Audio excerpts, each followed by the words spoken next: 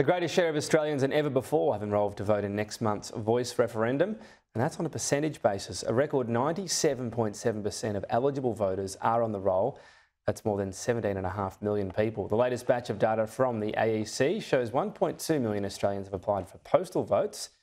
And according to the AEC, there's already been 200,000 more applications for postal votes. This is compared to the 2022 federal election, so postals might be a big watch if it is close.